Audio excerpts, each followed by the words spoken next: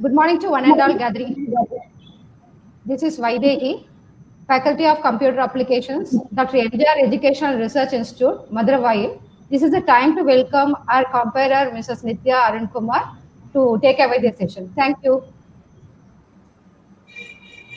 Thank you, ma'am. Pleasant morning, everybody. Myself, Nithya, Assistant Professor, Faculty of Computer Applications, Dr.M.G.R. Educational and Research Institute, Maduravoyal, Chennai. Knowledge is like a mobile application where we need to update often. A main motto of this faculty development program is to update our knowledge. In the end, nothing is lost. Every event has good effects forever. As we stepped into the last day of 5 days faculty development program on value addition on emerging information technologies, we would like to share our university video clipping followed up by our department video.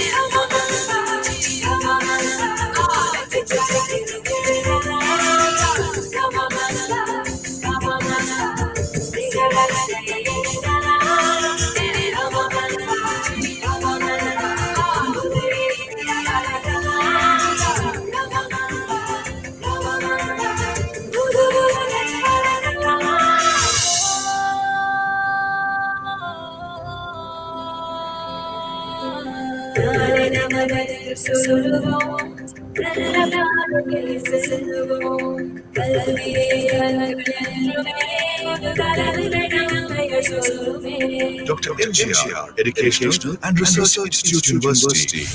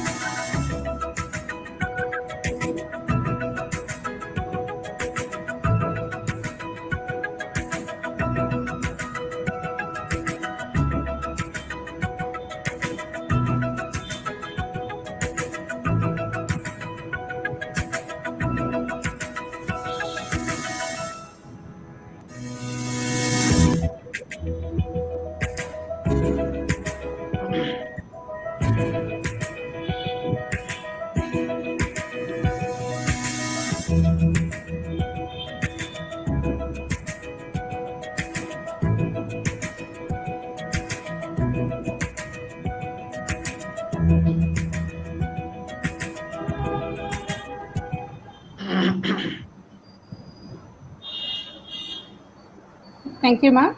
Now I'd like to invite Mr. Ilanjeriyan, Assistant Professor, Faculty of Computer Applications, to welcome the gathering. Thank you, Nithya. A very happy good morning, one and all who are connected here in this event. On this occasion, I took the privilege to thank our Chancellor through ACS Shanmugam sir, our beloved President, Engineer ACS Arun Kumar sir, Vice Chancellor Dr. Geeta Lakshmi Madam, for giving us an opportunity to conduct this 5 days faculty development program to enrich the faculty knowledge and to strengthen our department. Our university is grade A NAC accredited, NBA accredited, AICTE approved, UGC approved, deemed to be university with a graded autonomy status. Faculty of Computer Application is one of 13 different faculties of our university. Under this faculty, we offer general and different industry collaborated undergraduate courses in BC, postgraduate course MC, and research-oriented degree courses MPhil and PhD.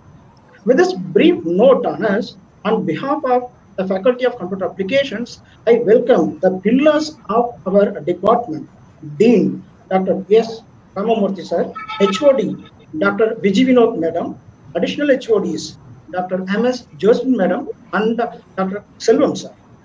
On behalf of the Faculty of Computer Applications, I welcome our chief guest of today's event, Dr. P. Tyagarajan, Professor, Department of Computer Science, Central University of Tamil Nadu, Thiruvarur, and thank him for accepting our invitation. On behalf of the Faculty of Computer Applications, I welcome the event organizers, supporting staffs, other faculty friends, and other staff members of our department. This is the 5th day and the final day of the faculty development program on value addition on emerging technologies. From day 1 to day 5, all the participants are enthusiastically attending all the events. Without the participants, no event will be succeeded. I must welcome all the participants wholeheartedly and thank them to make this event a grand success. And then today's topic is data mining tools. I hope you all will enjoy the session and once again welcome you all. Thank you. Thank you, sir. Now, I would like to call upon Mrs. Sarla Devi, Assistant Professor, Faculty of Computer Applications, to introduce today's star speaker. A very pleasant morning to one and all. It's a great pleasure for me to introduce our speaker today for the session on data mining tools. Dr. P. Tyagarajan is a professor for the Department of Computer Science, Central University of Tamil Nadu, Thiruvarur, India. Completed his MS from College of Engineering, Guindy, PhD from Pondicherry Central University, and also successfully finished his postdoctorate from Department of Atomic Energy, Government of India, Kalpakkam. His major research areas are machine learning, cryptography, big data analytics, information security, and Internet of Things. He has published around 40 research papers in top journals like Springer, Elsevier, IEEE, and Nuclear Engineering. He also served as a reviewer for few reputed journals. He is a founder, head of the Department of Computer Science, CUTN, a nodal officer of the Campus Connect Wi-Fi project, and convener of MHRD Institution Innovation Council of CUTN. To add to his credentials, he has completed 3 research projects worth rupees 10.5 lakhs and 1 implementation project worth rupees 5.6 crores for CUTN Campus Connect Wi-Fi project.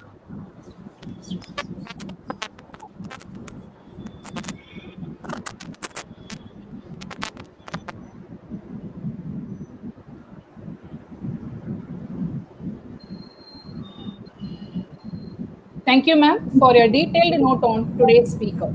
Now, I request our today's resource person, Dr. P. Tyagarajan, to take over the session. Sir, please. Thank you, ma'am. Thank you so much for the nice introduction.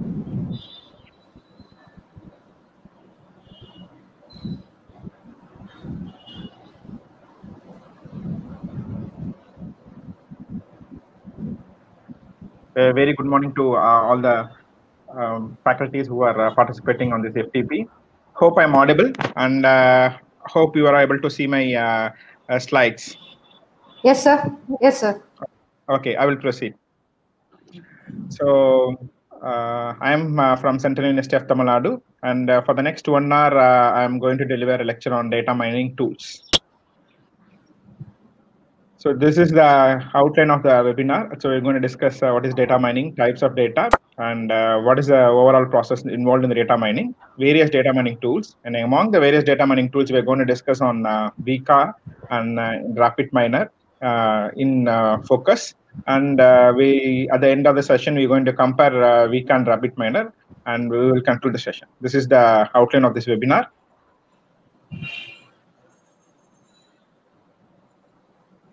Hope all of you are able to see the slide transition smoothly, right? Hello. Yes, sir. Yes, sir. Okay. So, okay, ma'am. Thank you so much. So data mining, you all know, it is nothing but extracting the hidden, valid, and potentially useful patterns from the huge data sets. So data mining is all about discovering unsuspected, previously unknown relationship amongst the data. So it is a multidisciplinary skills that uses machine learning, statistics, AI, and database technologies.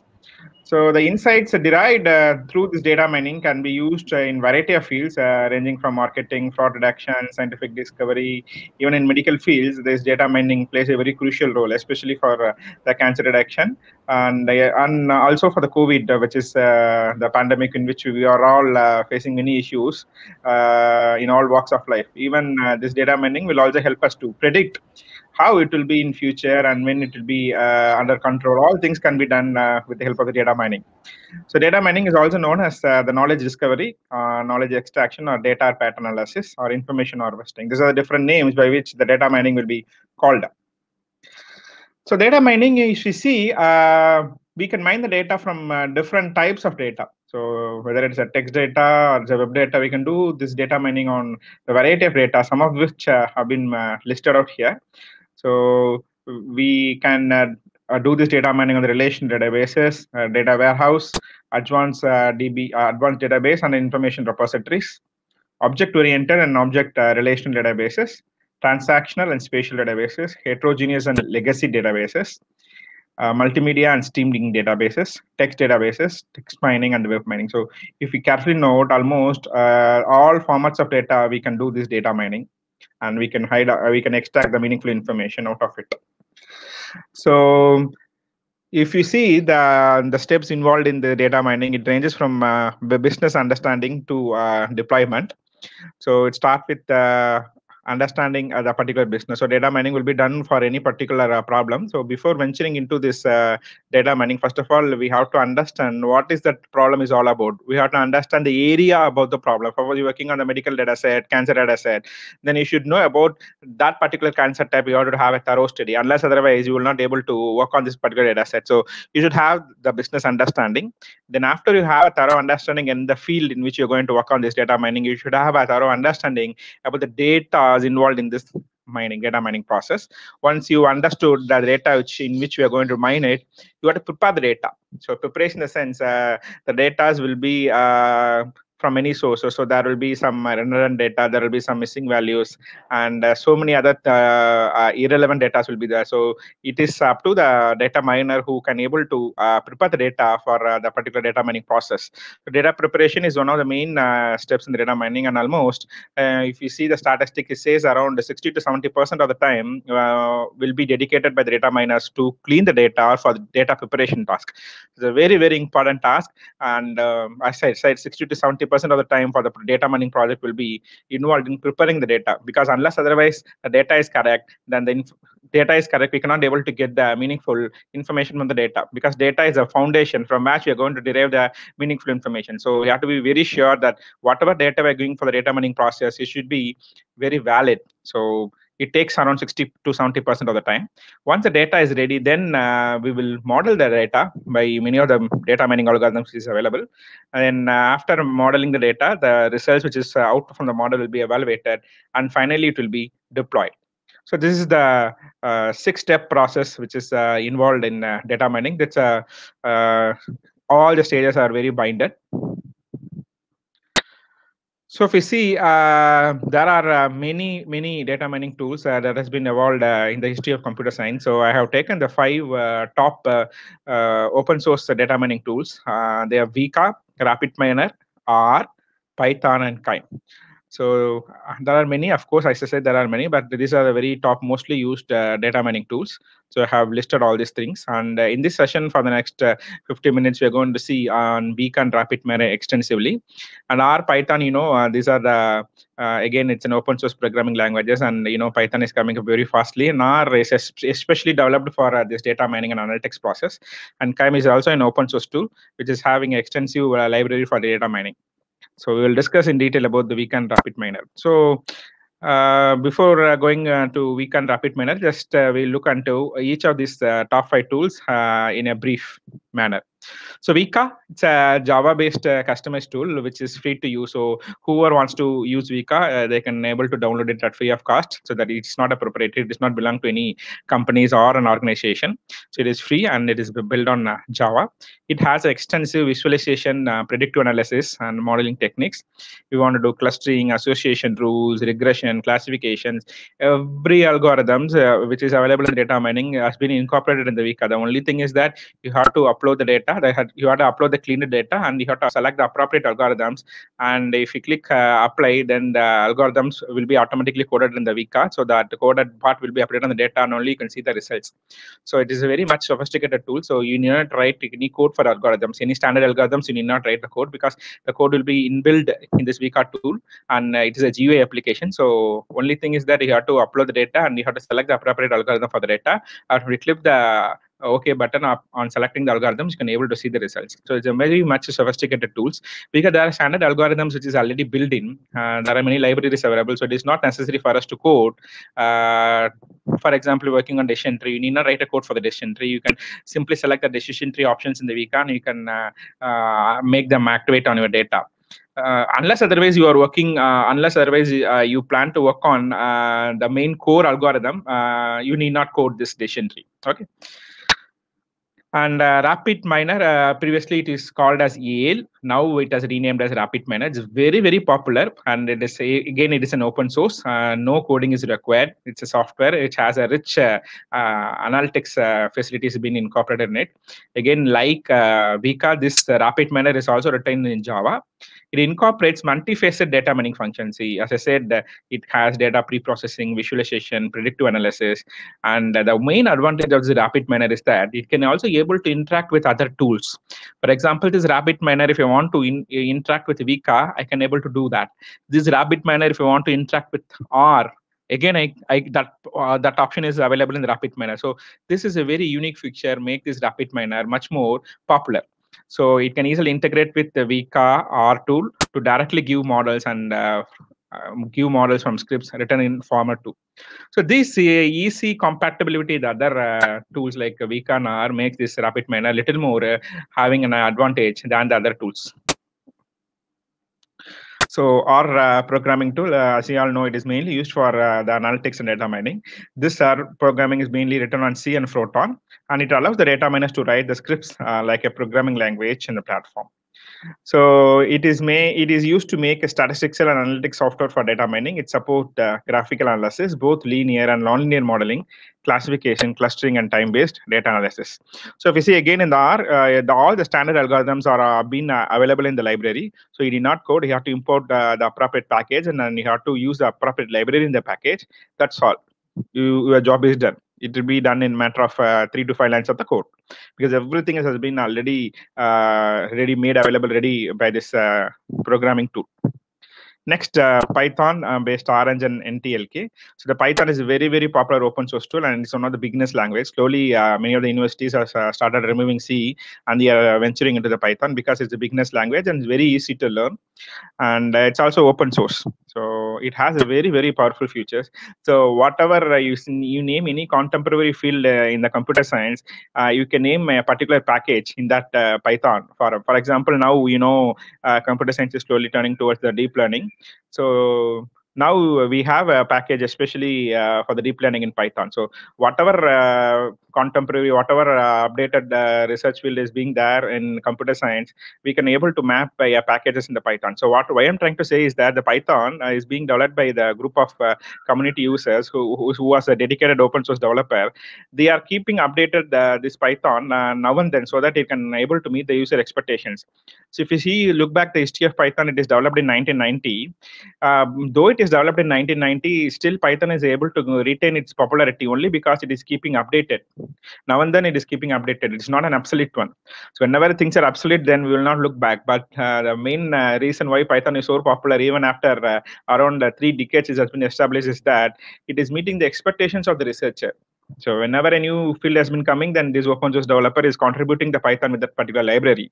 For example, as I said, we have a library for the deep learning also, which helps the Python more popular among the researchers and of course among the students community too. So again, this Python-based Orange tool is an open source tool that is written in Python, which is having rich libraries for data analytics, text analysis, and machine learning features embedded in the visual programming interface. So NTLK is also a part of Python. It's a powerful language processing tool. So if you want to do some text analytics, then this NTLK will play a major role. So this NTLK will consist of data mining, machine learning, and data scraping features that can easily be used for user customized needs. The last tool which is very popular for the data mining is nothing but the KIME. So this is mainly used for the data pre-processing, that the data extraction, data transformation, and loading. So the KIME is a very, very powerful tool with a graphical user interface that shows the networks of data node. So this KIME is mainly used for financial data analytics. It has a modular data pipelining, leveraging machine learning and data mining concepts liberally for building business intelligence reports. So these are the quick, brief introduction about the top data mining tools that has been used by the researchers. So among that, as I said, we are going to see a little elaborately on Vika and the Rapid Miner. So we are going to see for the next maybe 20 minutes, we'll be going to discuss in detail about the Vika. So this is what the major topics we're going to discuss on Vika. What is Vika? And in Vika, there are 3 different parts which there. In that, we are only concentrated on Explorer. In that Explorer, we're going to see how we can pre-process data, classifying, clustering, association rules, and how we can visualize the data. So what is Vika? Actually, the expansion of Vika is nothing but a Vika2 environment for knowledge analysis. So it's a data mining or a machine learning tool which is being developed by in the Newsland, the Department of Computer Science in the University of Waikato. So if you want to know what is Vika, Vika is also a bird that is found only in the islands of Newsland. So with this, the University of Waikato named this software which is being developed by the Department of Computer Science as Vika, and it has been expanded as Waikato Environment for Knowledge Analysis. So anyone who want to download and install Vika, you can go to that University of Waikato CS department and you can able to download it. And if you see, you have different support of the Vika. If you want to install in Windows, Mac OS, Linux. So we have different versions of Vika to be downloaded, and appropriately you have to install in the operating system. You have to check whether it's 32 bits, 64 bits, and you have to check whether which OS you're going to work. Based on that, you have to choose the download version of Vika from the website, and you can install it. As I said, it's an open source, so no cost is involved. The main features of Vika, so this Vika contains 49 data pre-processing tools. It contains 76 classification on regression algorithms. It contains 8 clustering algorithms. It contains 3 association rules mining algorithm. And it contains 15 attributes as subset evaluators plus 10 search algorithm for feature selection. These are the things which the Vika incorporated within it. So if you download the Vika, you can able to do this many algorithms are ready-madely available in the Vika. Only thing is that you have to use the appropriate data with appropriate algorithms. Then you can easily get the results by just clicking in the graphical user interface. These are the big features that has been incorporated in the Vika. So this is how the Vika will look like when you launch it. So you can see that there are three graphical user interface. One is nothing but simple CLI, another is Explorer, Experimenter, and Knowledge Flow. So in this presentation, we are going to discuss in detail about the Explorer, that is exploratory data analysis, and then the Experimenter we have experimental environment, and in the Knowledge Flow it will mainly concentrate on the new process model inspired interface. So as I said, we are going to discuss only the Explorer part in this Vika. So the first part in the Explorer is nothing but the pre-processing the data. So pre-processing the data is very, very important. As I said, before selecting the model, this pre-processing has to be done. So if you see where this data can be imported, so the data can be imported from variety of files into the Vika environment. It can be imported from CSV file, it can be imported from ARFF file, it can be imported from C4.file, binary file, it can be imported from the web, it can be imported from the XML file. So you can import the data into this Vika from variety of source files. So even as I said, the data can also be read from the URL, or if you want to read the data from the relational databases like SQL databases, of course it is possible in the Vika. So name any data set available in any environment, like any different file formats, you can able to download the same into the Vika environment.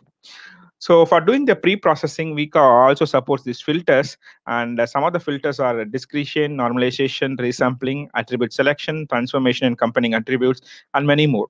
These are the things which is already being available in the Vika. So only thing is that you have to know which filtering mechanism you have to use for the particular algorithm or for the particular data. Only if you have some that knowledge, then you can able to get a successful output from the Vika.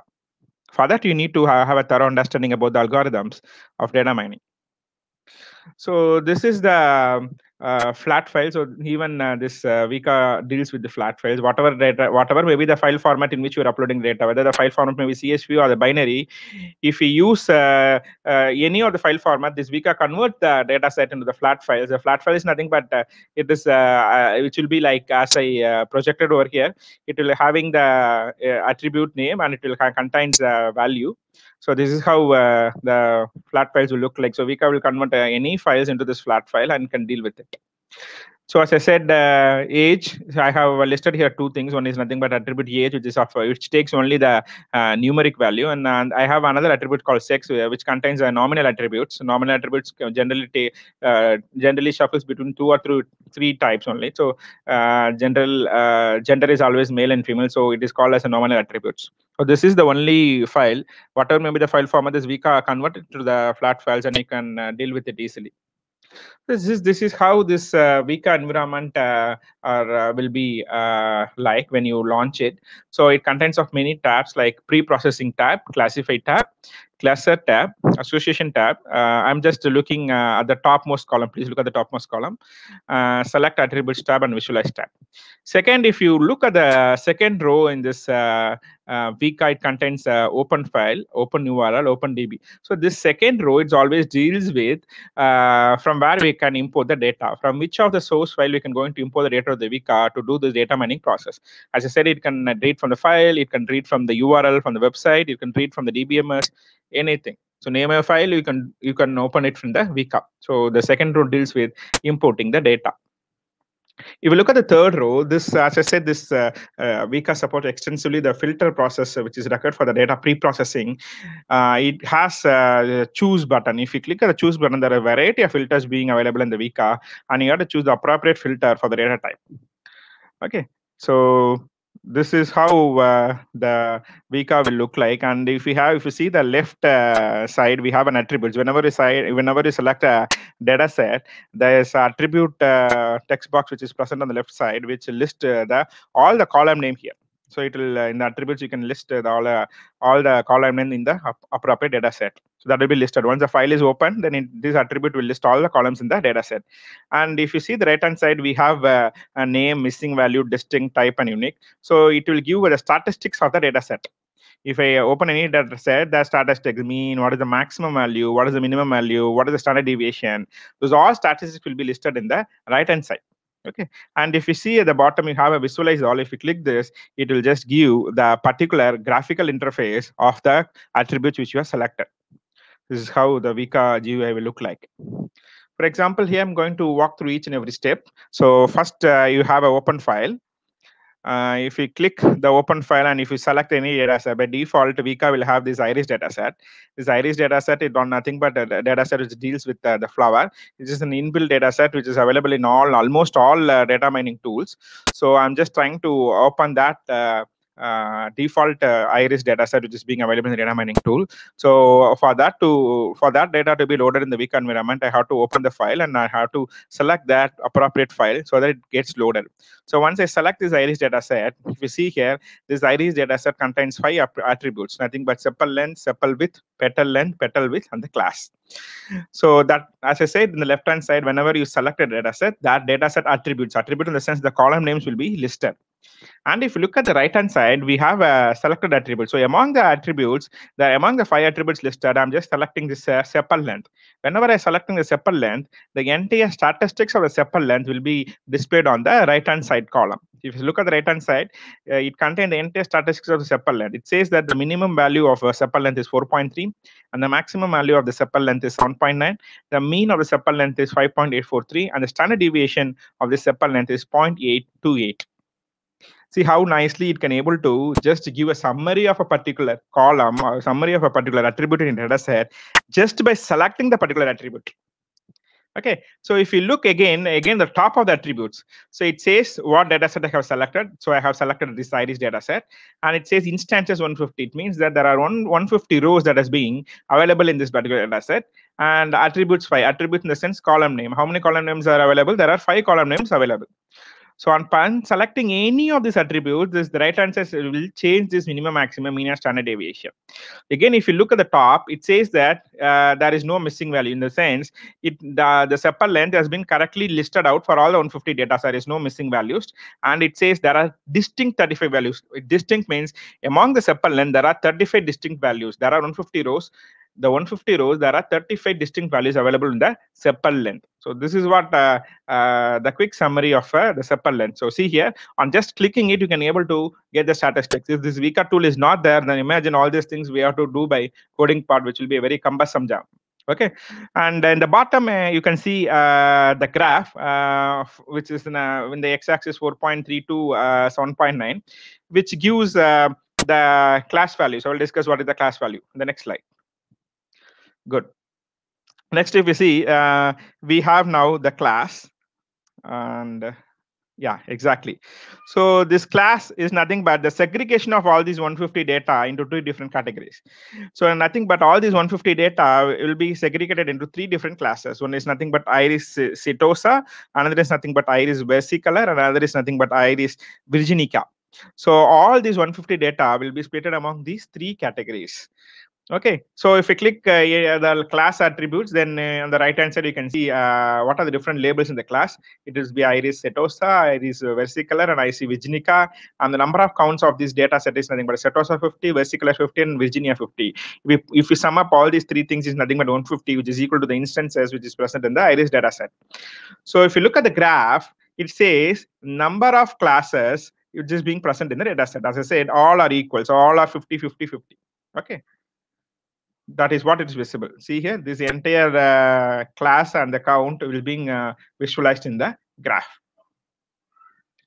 So this mining tool will also help us to figure out or classify the classes, and we can able to see the distribution in the data set.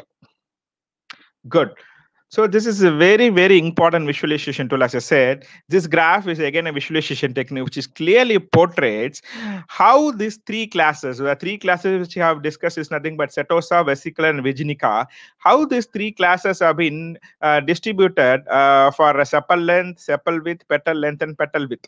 So let us take and examine the topmost graph. It is nothing but sepal length. Before that, I like to say that this blue color stands for iris setosa, and this red color stands for iris versicolor, and this light blue, we can say light, that is stand for iris virginica.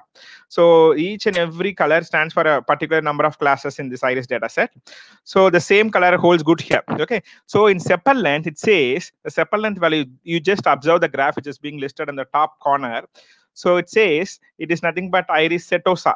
So in iris setosa, the values of the sepal length varies from 4.3 till it is vary from 6. And if you see the varies of iris versicolor, it varies from around 4.5. It varies to till it varies from around 7. If you see the third class is nothing but virginica, it varies from around 5 values, it varies till 7.9. So it just gives a visualization appearance of all these three classes on the sepal length.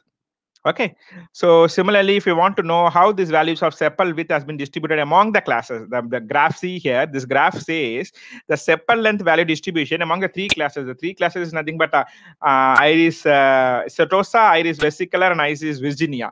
Next, the second graph, top second graph is nothing but sepal width. Again, it shows the distribution of sepal width value among the three main classes which has been classified. Again, the topmost third graph is say the petal length distribution values in the three different classes. And if you look at the second row first graph, it says the distribution of petal width values among the three different classes. And the last graph says the distribution of records on different classes. This is how, see, you not write a code, only then you have to select a visualize all. If you select a visualize all on a particular parameter, you can able to get this graph, and it says the distribution of values among the classes. It all can be done just by clicking it. You need not write any coding. Only thing is that you have to know which algorithm and which attributes you have to, which filter you have to choose for the pre-processing. So again, this is a slide which shows if I select this petal length attribute, again, if you see in the right hand side, we can have the minimum value of petal length is 1, maximum 6.9, mean is 3.759, and standard deviation is nothing around 1.763. And again, if you see the visualization sector, it contains the petal length, the distribution value of three classes. The three classes I said, it has been distributed. The petal length value has been distributed for vesicular, setosa, and virginica. The visualization will portray the petal length distribution on the three classes. Okay. Next, we are going to deal with the filter. Why the filter is required? We'll see this. This filter is highly essential because not all the attributes can be used for many number of algorithms. For example, you want to use the decision tree, then you have to definitely have discretized numerical attributes. Otherwise, this decision tree will not work. So often, your raw data for data mining is not an ideal for modeling, and you need to prepare or you need to reshape it to meet the expectations of different data mining algorithms. So these discrete attributes are those that describes the category called nominal attributes. Those attributes that describes the category that where there is a meaning in order for categorizing all are called ordinal attributes. The process of converting a real value attributes into the ordinal attributes is called as discretion. This is very important thing because, as I said, there are some prerequisites for in many data mining algorithms. In order to make the prerequisites, we are in a position to convert these real value attributes to the ordinal attributes, and those conversion can be taken place by this filtering techniques. So if I want to apply this filtering technique, I have to select the choose button over the filter sector there. And if I select the choose button, then this menu will be popped out. Among the menu, you have to just click this attribute. And if you click this attribute, there will be many data pre-processing method will be there. You have to appropriately choose the particular filter attributes. We are choosing this discretize. And once this discretize has been chosen, you have to now apply it. So in applying part, there are many parameters. It contains attribute indices, bins, find bin pins, invert selection, make binary, use equal frequency. So whichever parameter you like to work on, you can able to change the parameters. And suppose I want to change this use equal frequency from false to true, I can able to change that from false to true, and I can just give OK and apply. I will just give OK, and I can just apply. There now, if you see this petal length values has been discretized, and if we apply that, see here, the petal length value has been entirely discretized. Now it is ready for if suppose you want to do this decision tree, then you can easily apply that. Okay, so you can also filter this values by applying any of the appropriate filter techniques. Next, we are going to see how we can use this classifier in this VCAL tool. So classify in VCAL are models for predicting nominal or numeric quantities. So for example, we can, this classifiers implemented learning mechanism includes, we have decision tree, and we have support vector machine, multiple spectrons, logical regressions, Bayesian networks, etc. So in this, we are going to see how we can apply that to the decision trees. So for that, I have taken a sample example. So sample training data set, which contains which is the data set which deals with whether a person can buy the computer or not, with the attributes age, income, and student and credit rating. So based on these attributes, we're going to construct a decision tree which will say whether a person can buy a computer or not based on these attributes. So this is the data set, and this is the training data set which has been used to construct the decision tree. Again, we can going to see how this decision tree can be constructed with the help of this VCAL tool. So if you see, if you construct this decision tree manually, this is how the decision tree output will look like. So it will just check the age as a root node it will take, and it will just check whether the age of the person is between 31 to 40, or it is less than 30, or it is greater than 40. And if it is less than 30, it will ask whether less than 30 is a student. If he's a student, then it will recommend that he has to buy the computer. And if he's between 31 to 40, directly it will say yes, you can buy a computer. Or if it is greater than 40, it will just ask for a query, how is your credit rating? If a credit rating is excellent, it will say no, and credit rating is fair, it will say yes. So this decision tree will help to decide on a particular problem, and I have taken this data set especially to buy a computer or not, and this VCAL tool has been applied on this data set to construct a decision tree. This is the decision tree you can construct manually, but now we are going to use this VCAL tool to construct a decision tree. So again, as I said, for the test options to construct this decision tree, you can use this cross-validation tools. You all know what is cross-validation, being experts in this data mining. And always you can also split how many number of percentage should go for the training data set. So normally it should be 66. I given the default one. So here, the decision tree, which this VCAL is going to use nothing but the decision tree J48. It's the implementation of algorithm ID3 and developed by VCAL project team. Again, J40 is nothing but again a decision tree algorithm. So I just click on this classifier, and in the classifier, if you check, there are many different classifiers like Bayes, function, lazy, meta, miscellaneous, trees. In the trees, I'm going to just choose this J48 decision tree algorithm. I would just selected which algorithm I want to choose. So everything is there in VCAL. Only thing is that you have to know which algorithm to be used for which data set. So I'm now going to use this J48 for my decision tree construction. So once I have chosen this classifier, it will be listed here which classifier have been chosen for the data. Again, it contains various number of parameters. Again, as I said, it will ask for the attributes for this decision tree. What is the confidence factor, minimum number of object, number of folds, reduced error pruning, and subtree rising, unpwned, use Laplace. Many of the parameter, whichever parameter you like to use, you can just modify this parameter, and you can fine tune the parameter. And after fine tuning, if you click OK, those parameters will be taken for construction of the decision tree. And as I said, the percentage split is there, so it will give how many number of percent it will give for the training, the data for the decision tree.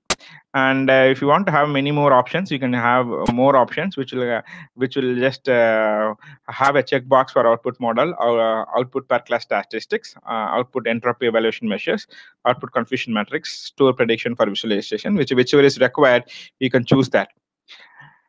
You can choose and click OK, and you can just start the process. So the entire data set will be act on the classifier which you have chosen with many different parameters. Once you have start the process, then you can able to see the classifier output. So the classifier output will be there in the just right hand side. It will be there. But then if you want to have the view of the decision tree which is being constructed, you can click the trees J48. You can right click that. And if you want to right click, if you click this, see, it will give the timing at which the tree has been generated, and it will use trees or J48. Right click that, and there will be a menu popped up in which it will contain the visualized tree. So if you click this visualized tree, you can able to see this decision tree. Okay, see, now a decision tree has been created for this iris data set. Okay.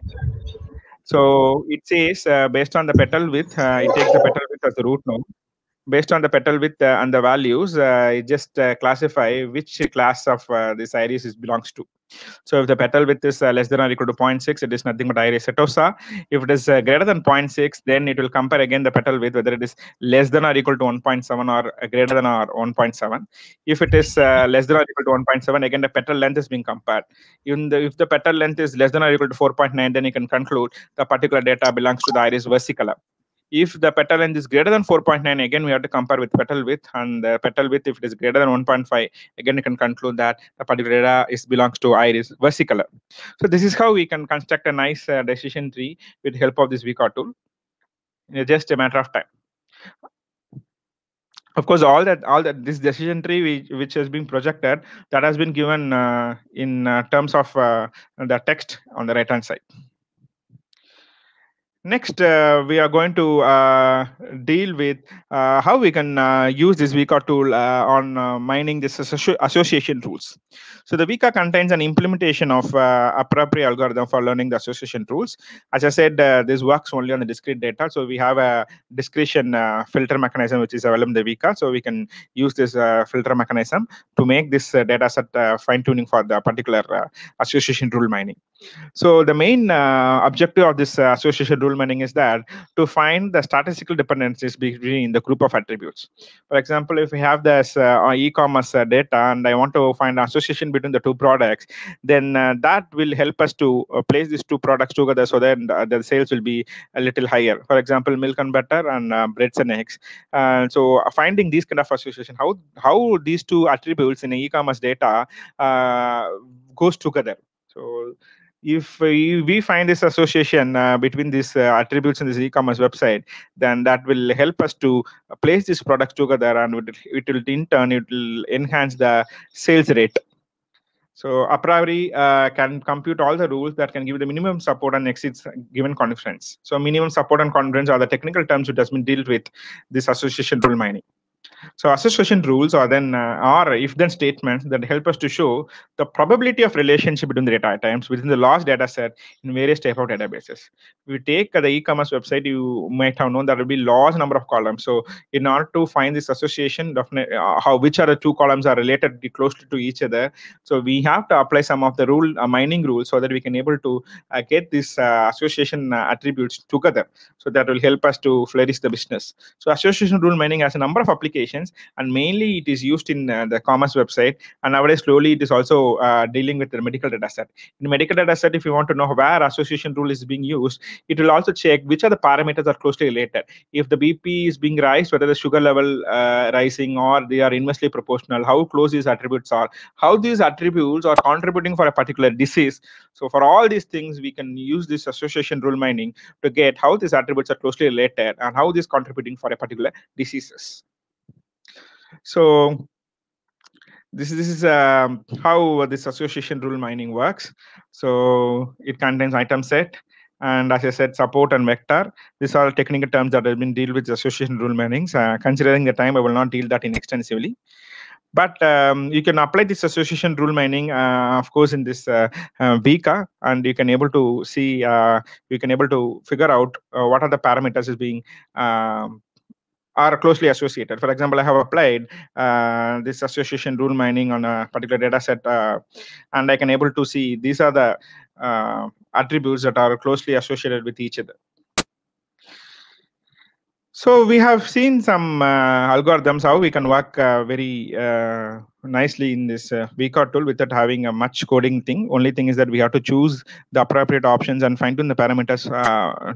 Fine tune the parameters for the particular algorithm, and we have also seen how we can able to pre-process the data. So I have just shown a couple of things like a decision tree and statistical analysis of the data. Now we can construct this association rule mining. Next, we are slowly going into the rapid miner. So we'll see glimpses of what is rapid miner and how and why it has been so popular. So rapid miner, if you want to download the rapid miner, again, you can go to the website rapid-i.com. Again, it's an open source data mining. Rapid miner, like VCAR, it has been developed on Java. So it's a worldwide learning and leading open source data mining solutions. As I said, because it can also easily interact, and it can also easily having a easy compatible interaction with other data mining tools. There is a very unique feature about the data mining, rapid data miner, which makes it so popular. So if you see the application of data miner, it covers a wide range of real world data mining tasks. So this is how this rapid miner will look like. So I can, as Vika, we can also able to read the data from variety of files. If you look into the left hand side, you can see, you can read the data from CSV file, Excel file, Microsoft Access, AML, ERFF, XRFF. You can read the data from databases. You can also read the data from Steam databases. It's very unique here. We can read the data from SPSS statistical package. We can able to read the data from Stata. We can able to read the data from Sparse, DBase. We can able to read the data from C 4.5. Even we can able to read the data from WebText. You know, WebText is mainly used for the general writing, maybe especially for references. You can able to even read the data from that in using this rapid miner. And of course, we can also able to read the data from the URL. Any given any web, you can also able to read the data. So you can see from which are the different sources we can able to read the data. That's a very unique feature about this rapid miner. It supports large amount of functions from which large amount of files from which you can read the data. And top button is nothing but this is for running.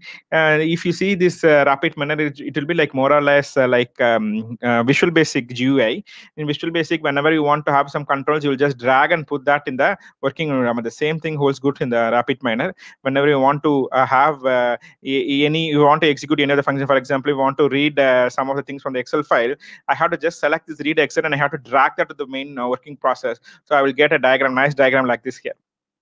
Okay, it will be more or less like VB GUI, Visual Basics. So for example, this is the data which I am being loaded in this Excel file. This is the Excel file which contains these many attributes. So if you want to see what is the Excel file contains, these are the attributes that Excel file contains: ID, age, income, gender, marital, number of kills, number of calls, how much you paid, whether it is weekly or monthly, what is the mortgage you have, whether you have store, car, loans, and risk. So on immediately loading the data into this rapid miner environment, we can able to have the metadata view. Metadata view about nothing but data about the data. So immediately you load any data set to this rapid miner, you have a complete statistics about the data which is being loaded. So for example, here you have I have listed the attributes which is there in the data set, and the type column will say what is the data type of the particular column. Whether it is binomial, whether it is an integer, it will just classify that. If you see the third column, which will give the statistics of the attribute, is very, very crucial. You have to know what is the statistics. It says what is the average ID of the employee in the data set, what is the average age. It will also say what is the average income, what is the mode. See, age, ID, and income are all integer, whereas gender is binomial, which gender varies from male and female. So if we look at the statistics of this gender binomial, it says there are 2077 female and 2040 male. So you can easily classify this. You can easily find the statistical value of the parameter which is being there in the data set. Similarly, it will also say marital status. Again, it is not an integer, it is a non-nominal. So it will say married, single, or divorce. So it says how many number of married people are there, how many number of singles are there, how many number of divorcees are there. This is the quick statistic that you will able to get when you click this metadata on selecting the particular data set. And if you want to look at quickly, if you want to look at the data view, you can select this data view, which will display exactly how will you look in the data set. That the entire thing will be displayed in this rapid miner environment. Suppose I want to see this plot view. This plot view, I just want to compare how these two parameters in the data sets are related. For example, I just want to know how the number of kids and number of calls are related to each other. So what does it do? Then if I click the plot view, these are the attributes which is listed on the left hand corner will be popped out. So I have to select which type of graph I want to draw, and which attributes I have to do in the x-axis, and which attributes I have to go in the y-axis, and the color of the column, which color I just need. So if you select these things, then immediately on the right hand side, you can able to get a graph on x-axis number of kids and y-axis number of cars with the plotting. So it says what is a good risk, what is a bad loss, and what is a bad profit. So quickly you can able to see how these two parameters in how those two attributes in data sets are being related. That can be done easily with the help of this plot view.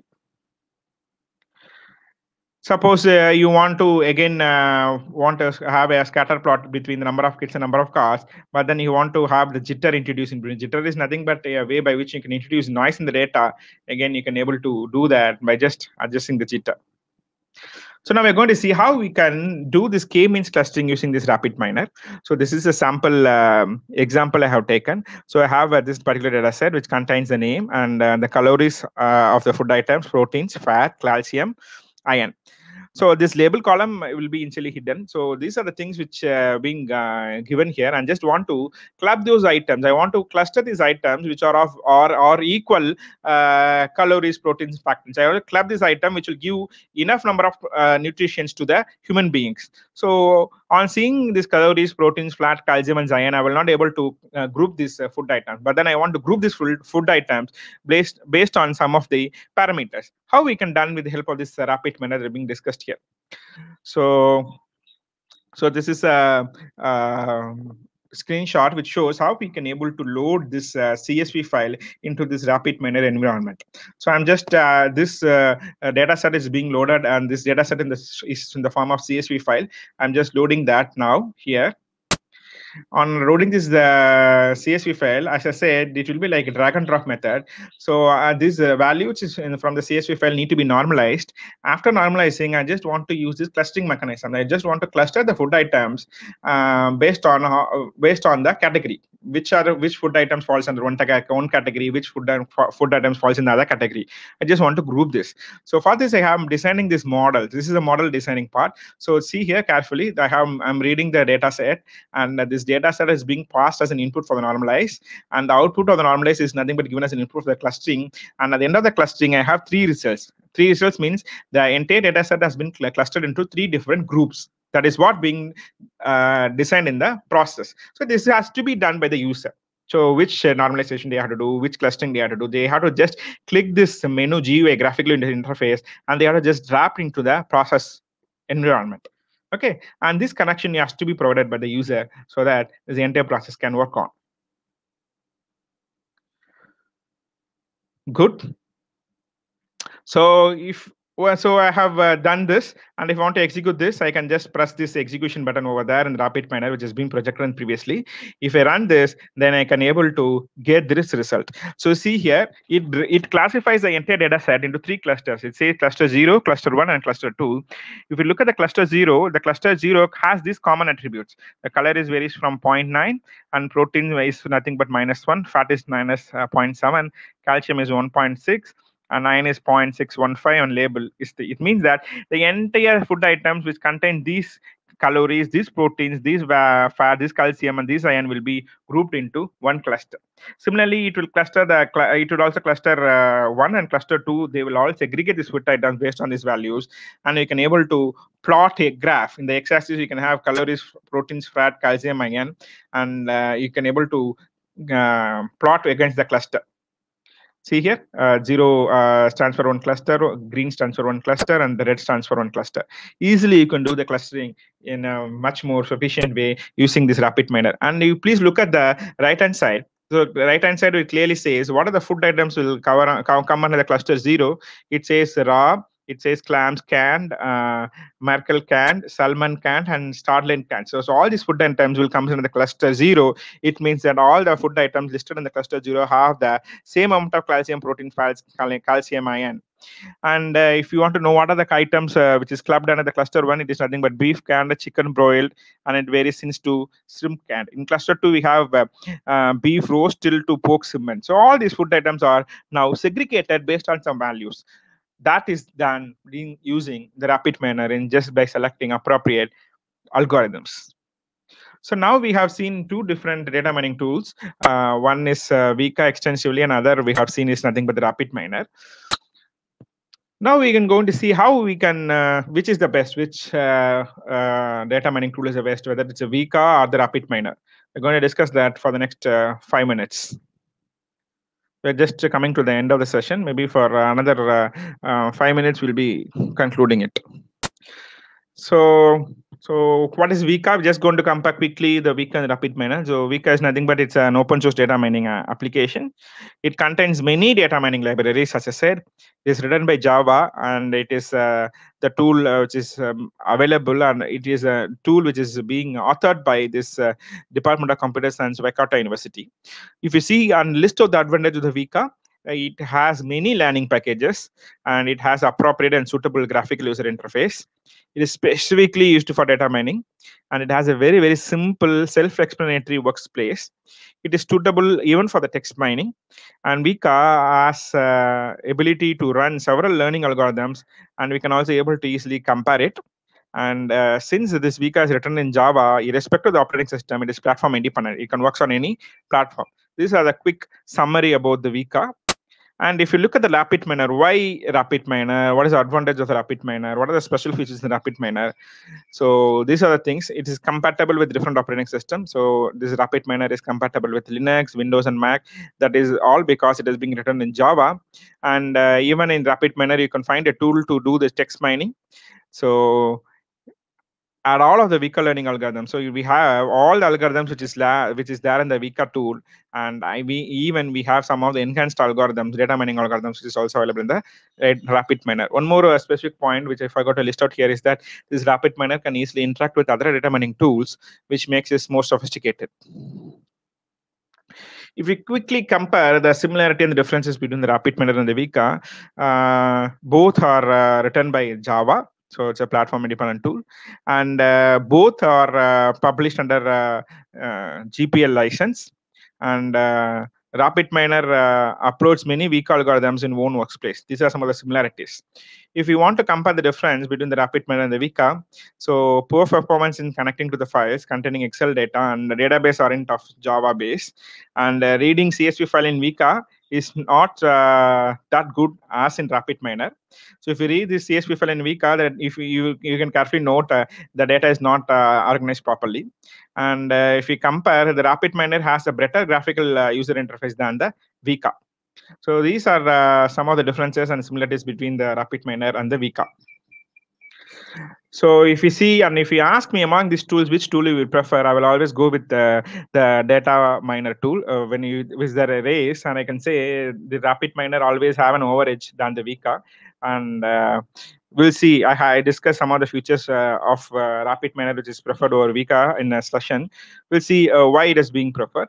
So because data miner data mining tool is being preferred, Rapid Miner data mining tool is preferred because of its analytical processing design. So it has more than 50,000 downloads since 2001, and it got the first place in IT Challenges Europe for Open Source Business Award, and more users than KD Nuggets Challenge, and it is placed in the fourth time in 2011. So it has a very good analytical processing design that makes it so popular. These are some of the factors which user prefer Rapid Miner than other data mining tools. And the second thing is that performance and flexibility. It's another advantage of Rapid Miner. It quick fixes. There is an error being quickly fixed, and we have a metadata transformation. I have just shown how the metadata are being done in the Rapid Miner, and you can also execute the code with the help of the breakpoint. And data miner has more than 500 operators like data processing, modeling, text mining, web mining, opinion mining, and so on. We have as I said, 500 operators, and it has been listed many ways. Rapid Miner has 20 ways by which you can able to visualize the data. Next advantage why rapid mining is being preferred is nothing but scalability. It's like relational database, and you can able to scale this Rapid Miner on the fly, and it is famous for churn reduction, customer retention, and data flows. As I said, the data from which you can read the input from the source from which you can read in the data mining, in the Rapid Miner, you can read it from Oracle, DB2, Server, SQL, Access, SPSS, and many more things. So these are the things which makes this Rapid Miner very, very popular. So now we have come to an end of this session. I think it's 12:05. So this presentation in this webinar, we have listed out what is data mining, what is the flow of the data mining, and we have listed the top 5 data mining tools that are being used by the researchers. And among the top 5, we have discussed extensively on the Vika and the Rapid Miner. And we also seen how this weekend rapid miner being worked on some of the data mining algorithms. And we also had a quick comparison about this weekend rapid miner. And we also concluded which is much preferred by the researcher. And we have also seen reason why rapid miner is being preferred best data mining tool for the researcher. And this is a quick summary. And now the session is open for the questions. These are some of the references which I have gone through for my presentation. And if you have any questions, I will be very happy to answer that. Now the session is open for question and answer. Please. Thank you, sir, for sharing your knowledgeable presentation. Now it's time for question and answer. I will list out the questions posted by the participants in the chat box. Apart from data mining, what other area of research does Vega support? So data mining and machine learning, as I said, data mining and machine learning goes hands in hands. I think you can only use for data mining and machine learning. Apart from that, it is not intended for any other research area. Okay, so when complex platform that combines with data mining, IoT, cloud is used, which tool is suitable? IoT, cloud. See, why we need is IoT? IoT we need only when you need much data. Okay, so this IoT is mainly seen as a platform by which you can generate the data.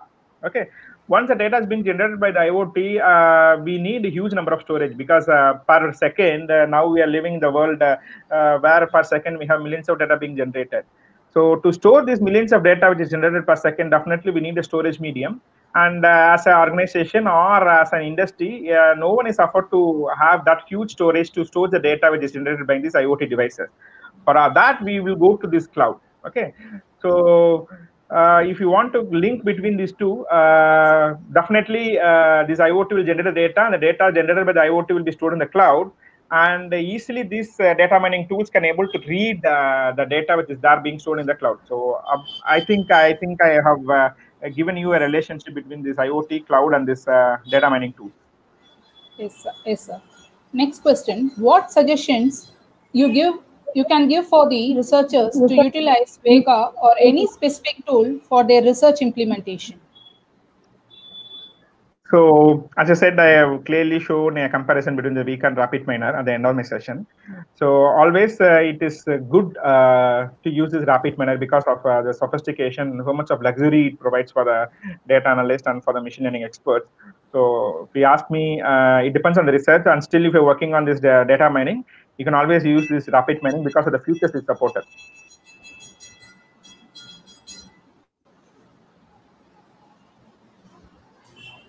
Yes, sir. Next question. Does it give any analysis support to improvise the output of the test data so as to increase the quality of the output?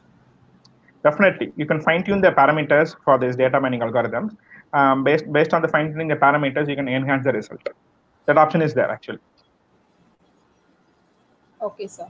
Next question. Whether we can import image data for processing into Vega and how to create attributes in that. Image data, I think as such, there is no any facility to import the image data set into the Vega. We don't have that option. Okay, sir. Thank you very much for your detailed answer. Now, I would like to invite Mrs. Revati, Assistant Professor, Faculty of Computer Applications, to deliver the vote of thanks.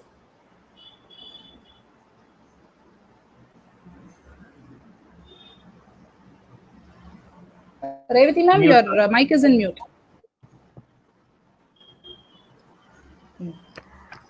Thank you, Nithya ma'am. Distinguished ladies and gentlemen, a very good afternoon to all. I myself, Revati, Assistant Professor, Faculty of Computation, Dr.M.G.R. Education and Research Institute. It gives me an immense pleasure to deliver the vote of thanks on this special occasion on behalf of our department, Faculty of Computer Applications. I wish to express my sincere gratitude to our Honorable Founder, A.C. Shanmugam Sir, President, respected Engineer ACS Arun Kumar Sir, Registrars, Deans, HODs, and other staff members. And now, I would like to deliver my special guest, Dr. Tyagarajan, who accepted our greetings and spent his valuable time with us by sharing his powerful knowledge and effective presentation on use of top 5 data mining tools like Vika tools, Rapid Miner, and other difference between their tools. Thank you, sir. Thank you very much.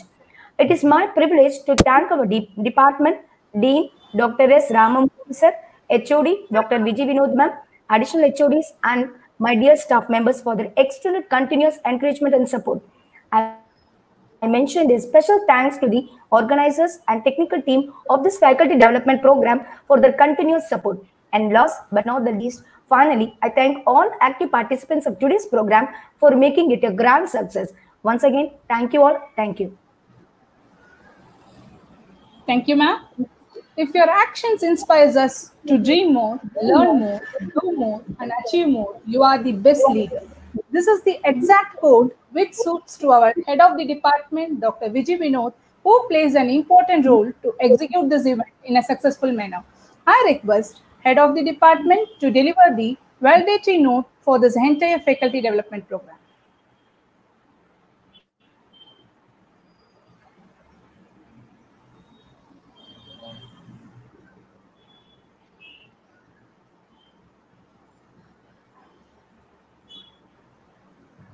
Ma'am, HOD ma'am? Yeah, you're able to see the screen. I'm not able to see the screen. Video is not there, ma'am. Video is not there. Video is not there, ma'am. Oh, okay. Only audio. Okay, okay. Okay, ma'am. Only audio is okay. Okay. So, a very good morning and happy to meet you all. And this is the end Just of the video. 5 days. Ma'am, video, ma'am. Video, ma'am. Oh, so no, you have kept it off? No, ma'am. No, ma'am. So why? I think 1 second. Okay, ma'am. Is it coming? No, ma'am. It's not coming. I'm sorry.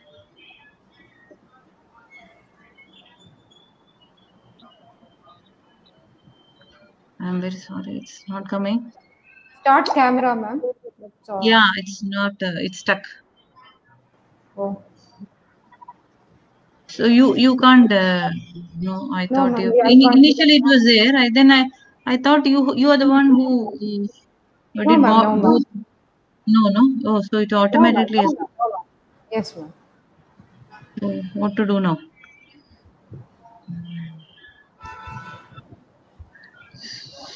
Oh. Which camera is there, ma'am? On your. It's. I know, but it is stuck. I don't know. So we will. What should I do? I will leave the studio and enter again, or just continue, ma'am. Just continue, ma'am. Okay, I will. Rather than coming again, no, I'll continue, no? Yes, the start camera, it's stuck, no? The screen, I'm not able to press any of the buttons out here. No, it is, okay. You can carry on, ma'am. You can carry on. Okay. A very good morning and happy to meet you all. Or should I go out and come inside? It'll lag the show. Okay. You can do like that also, ma'am. That is also not possible. The entire screen is. No, ma'am, you can leave the. Oh.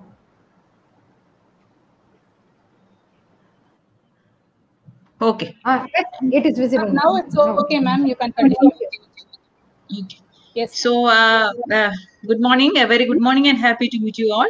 And this is the end of the 5 days International FDP on Value Addition to Information Technologies. On behalf of the Faculty of Computer Applications, I wish to show our gratitude to all the speakers who has inputted valuable contribution in terms of knowledge in the academic community. I hope Dr. P. Thiagarajan is already with us, and we are very happy with his session on VICA and rapid minor tools. It was really great knowledge sharing. The public views have crossed more than 2,000 is what I have understood. And the first day was Dr. Geeta Achyutan from National University, Oman, and Dr. S. Mohan Gandhi from IBM, USA, Dr. Tirumurugan College of Applied Sciences, Oman, Mr. Manikandan, he is an IT expert from Hyderabad, and Dr. Ramamurthy, he is a Dean of Computer Applications, and Dr. P. Thiagarajan, he is from the Central University of Tamil Nadu. And I wish to congratulate and appreciate my entire team of the Computer Applications Department, my colleagues who have done wonderful job on live streaming the entire show to the public. The highlight was that most of the department members who showed their face on their live, and they supported and participated well. A good team effort and a good support is always an asset to any leader to achieve the department and organization goals. I especially thank and indebted to you all for that. In this juncture, I wish to wholeheartedly appreciate the event organizers for their efficient planning. In spite of enormous challenges, I remember in the second day there were lots of network issues. But in spite of all those they have faced in the network, they managed to overcome those instantly, and that's only because of the brilliant coordination among the organizers. On behalf of the CA team, we appreciate Dr. Radha Ramohan, Dr. Murali, and others for inviting excellent international speakers. And I would like to specially give a note for Ms. Vaidehi ma'am, Nitya ma'am, and Jayashree ma'am in the backstage work live streaming, which is the most important task, if not the session to run smoothly. I strongly appreciate you all. The department wish to thank our overwhelming participants who showed a lot of enthusiasm and joined us for the event. I thank you one and all. Thanks for being with us for the session. Thanks a lot. Thank you, ma'am. Unity is strength. Where there is a teamwork and collaboration, wonderful things can be achieved easily. A big thank you to our department staff members who extended their support and cooperation till the end. A special thanks to all participants who have given their interest and support throughout the session. On behalf of organizing team, we extend wholehearted thanks to one and all. Myself, Nitya, Mrs. Vaidegi, and entire organizing team signing off, and will catch you in another event shortly. Thank you.